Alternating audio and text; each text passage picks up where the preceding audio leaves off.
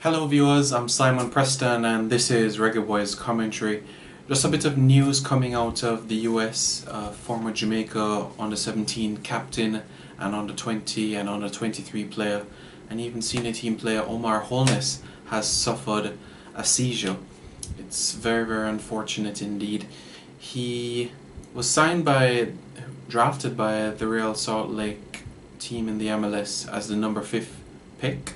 However, he was loaned out to their feeder club, Real Monarchs, and today they made their opening game of the season where they played against St. Louis, and in the 34th minute of the match, can you believe it, in his debut, he suffered a seizure and had to be taken off the field.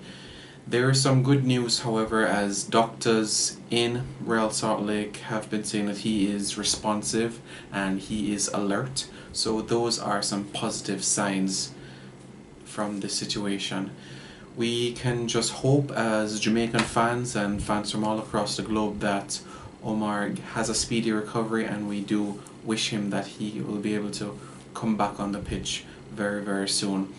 It is not something that is easy to recover from. He's going to need some sort of rehab in one form or another, and it's going to take some time to get back on the pitch. So we do wish him all the best, because from the few years that we have seen him growing up, playing for Wilma's boys school in Manning Cup football, playing with Real Mona, captain in Jamaica under-17 team at the under-17 World Cup in Mexico in 2011.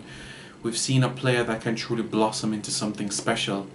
He made his debut for the Jamaica senior team, interestingly, in 2013 against Canada as well. 2014 against Canada, beg your pardon, in a 3-1 loss in Canada.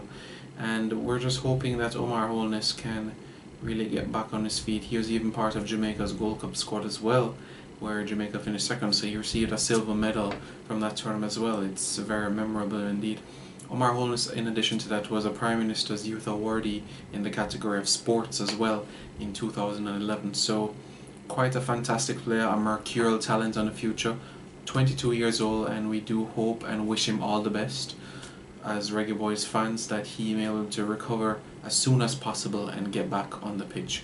Omar Holness is a fantastic player, and at 22 years old we're seeing some sparks from him that can make him such a dynamic player, both on the ball and off the ball, whether it's in that number 10 position behind the strikers or even up front, because he has that ability to play both positions.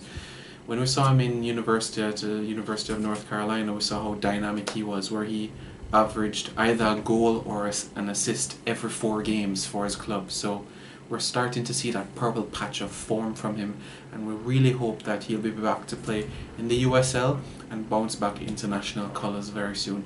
I'm Simon Preston for Reggae Boyz commentary, and any other update that we get from Real Salt Lake or the doctors in that area, we promise to let you know as soon as possible, and whenever he gets back on the pitch as well, we'll also keep you posted on that as well. But for now, the news is that he's alert and responsive despite the seizure, and he's moving up and down, so he has his senses in order, which is a positive sign, and let us hope that he is able to make a speedy recovery as well, especially back on the pitch.